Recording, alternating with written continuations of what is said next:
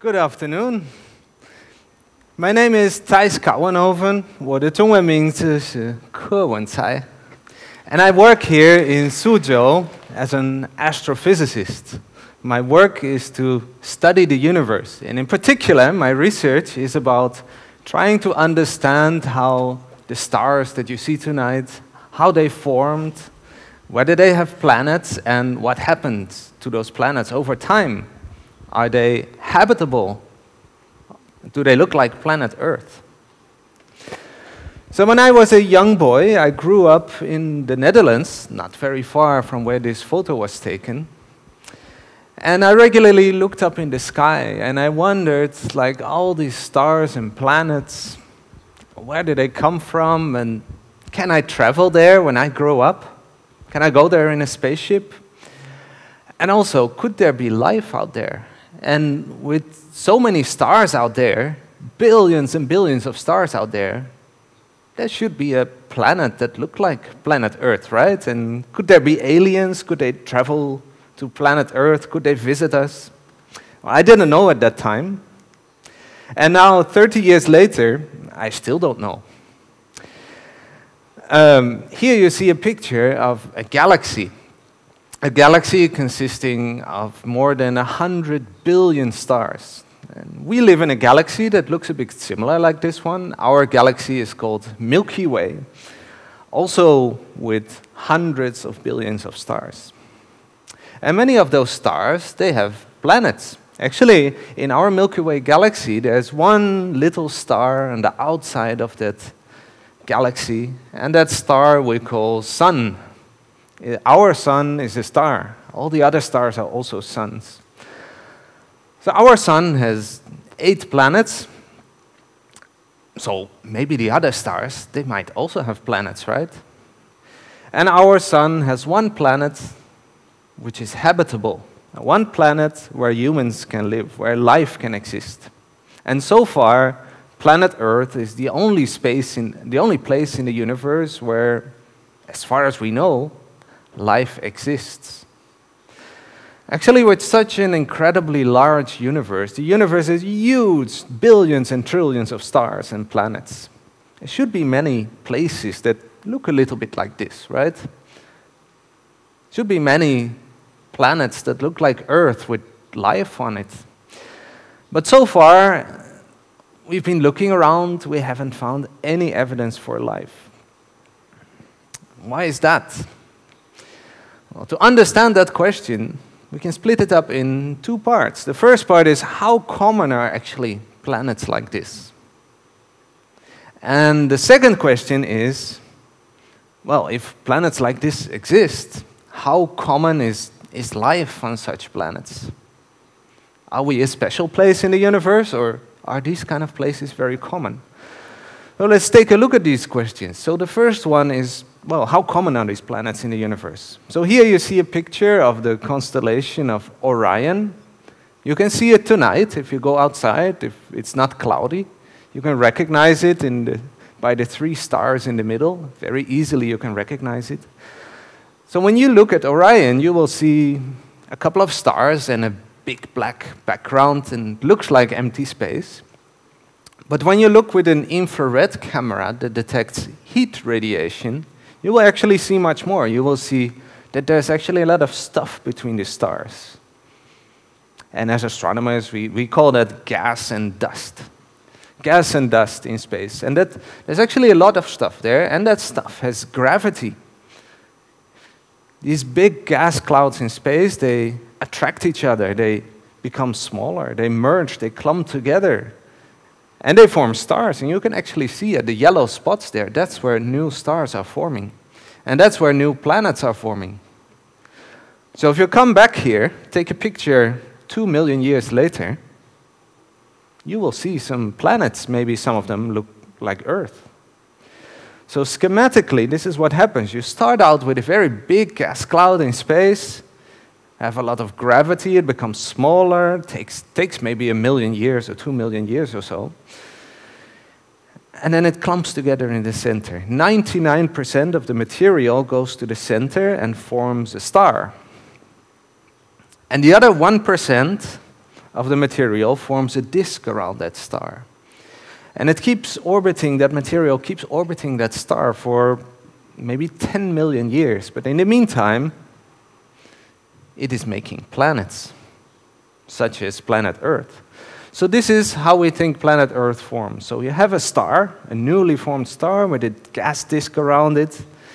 In that gas disk, you have atoms, molecules, they stick together, they form dust particles that also stick together and ultimately grow and grow and grow to stones, big stones of a meter, of a kilometer. And some of them that are big enough start, due to their gravity, attracting even more of this material. And they grow very fast. So in our solar system, we had 8 of these very big ones that happened to accrete all the leftover material and form planets. So you see those stones there. Actually, not all of them are gone. Some of them are still flying around the solar system today. And if one of them collides with the Earth tonight, you will see a falling star. If it's a small one. If it's a big one, then we have a problem, right? So that's what happened to the dinosaurs. They were killed by an impact of one of these asteroids.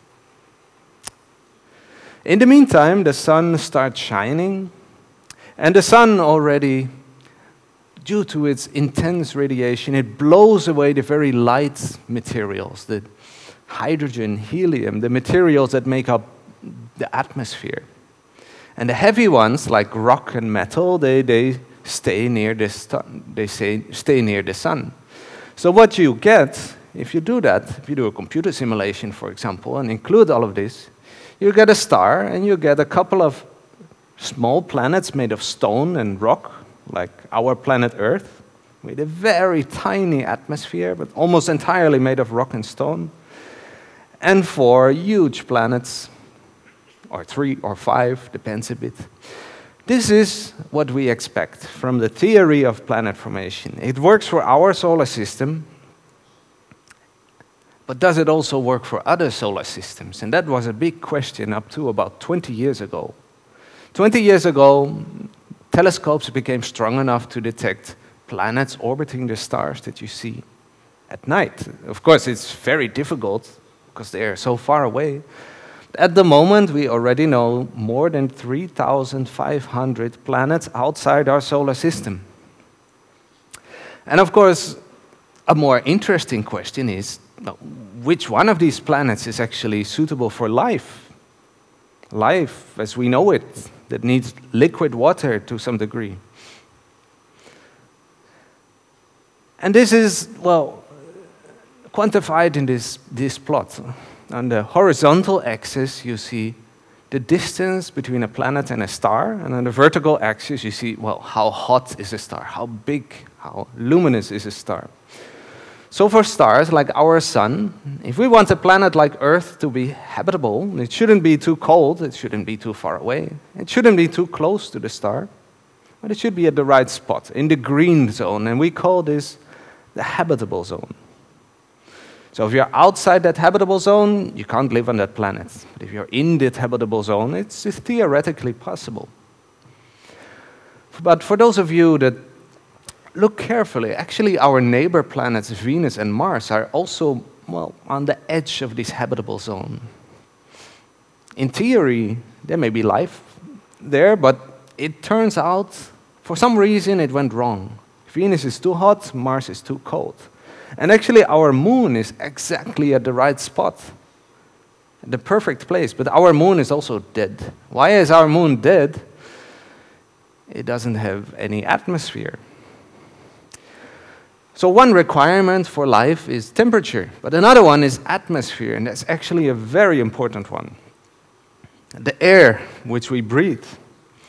So an atmosphere on a planet determines what happens on the surface of a planet. So on our planet Earth, the atmosphere transports heat through winds.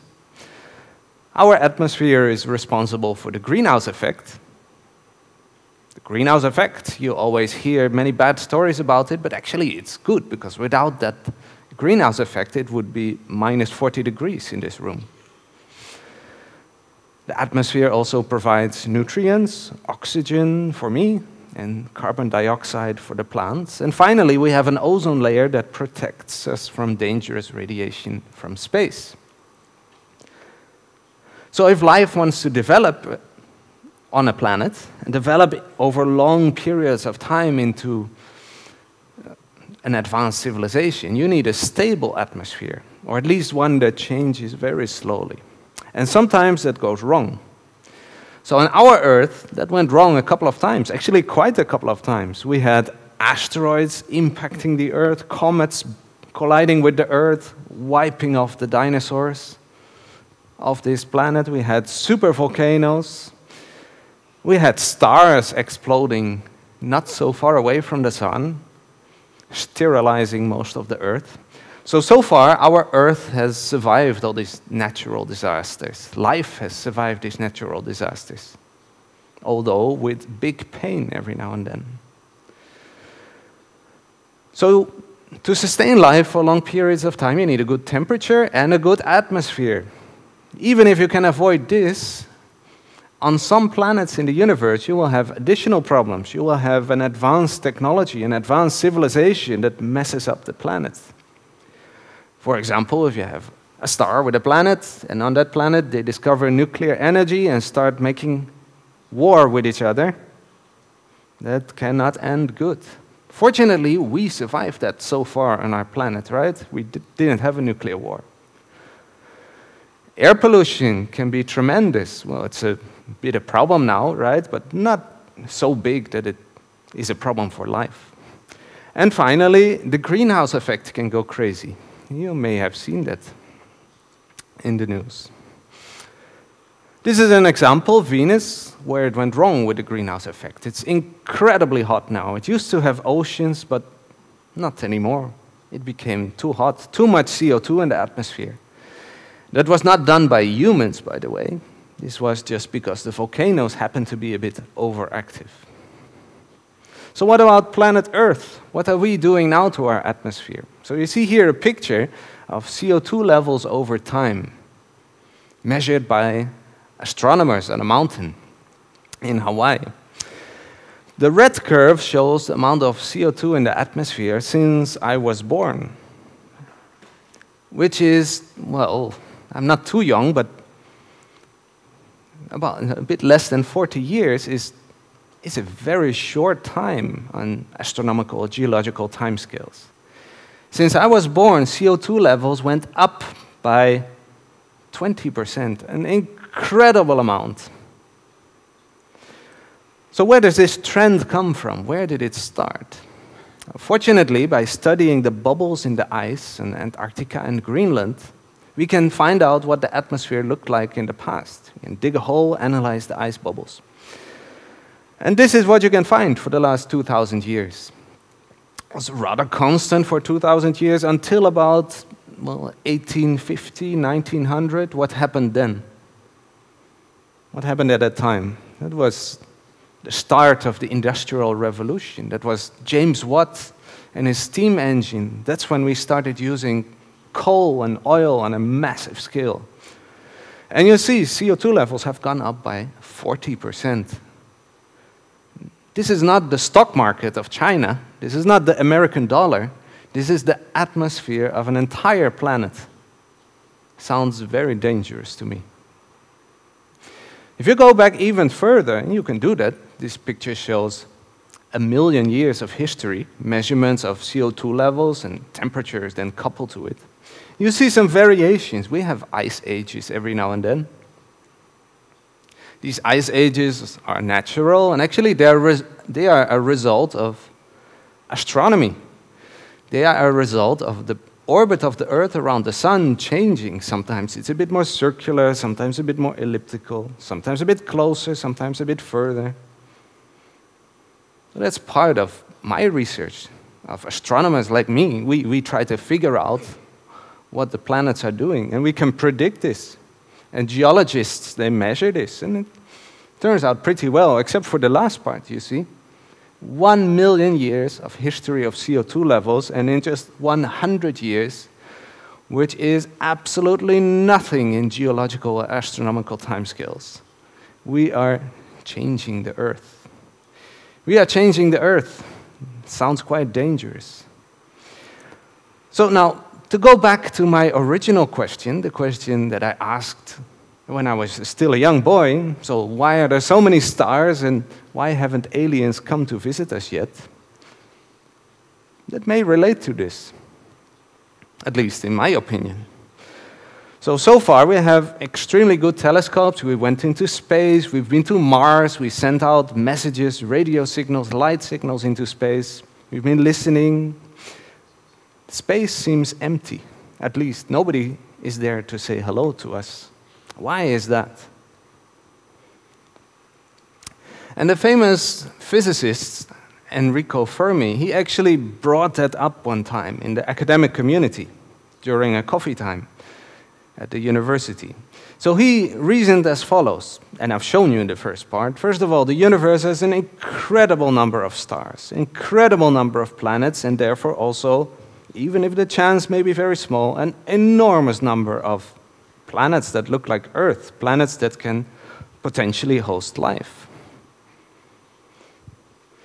And some of these planets will be forming today. Some of them formed maybe 1 million years ago or 1 billion years ago. So civilizations there should be 1 billion years ahead in technology. Can you imagine what that looked like? There's some civilization there that is 100 years ahead in technology, or 1,000 years, or 1 million years. Incredible. They should be able to send messages to us, come say hello, but they don't. It seems quiet. Where are they? And that is called the Fermi paradox. And of course, many people have thought about what the solutions of this could be. Why the universe so big, should be full of Earth-like planets, and still we don't see anybody? Maybe we're the only ones in the universe, right? Or maybe we are just the first one. Or maybe we should be lucky nobody has found us yet. Or maybe they're hiding, right? Maybe they don't care about us. But actually, what I think is the picture on the right. So every now and then, a civilization is wiped out by an asteroid impact or an exploding star. That chance is relatively small. What I think is that civilizations, what they do, they build up their technology, and at some point, they make an end to their own lives. They mess up their planet so much, either through a nuclear war or through changing the climate. Do you think an intelligent civilization would be so stupid to mess up their own planet? Well, I don't know the answer. We don't know much about what happens in space. The only thing I know is what happens on planet Earth. That's the only one I know. And what we're doing right now with planet Earth, we are changing planet Earth. We are changing the atmosphere right now at a tremendous rate. So when I was a young boy and I looked up to the stars and I wondered, where are these aliens? Why are we alone? Then I look at planet Earth, what we are doing right now, and I think, this may be a reason. And it's good to realize that. We're changing the atmosphere. It's not natural, humans do it. And therefore, we may also be able to do something about it. So this talk was about the universe, but actually it's also about you. This is your future, this planet. Let's take good care of it. Thank you.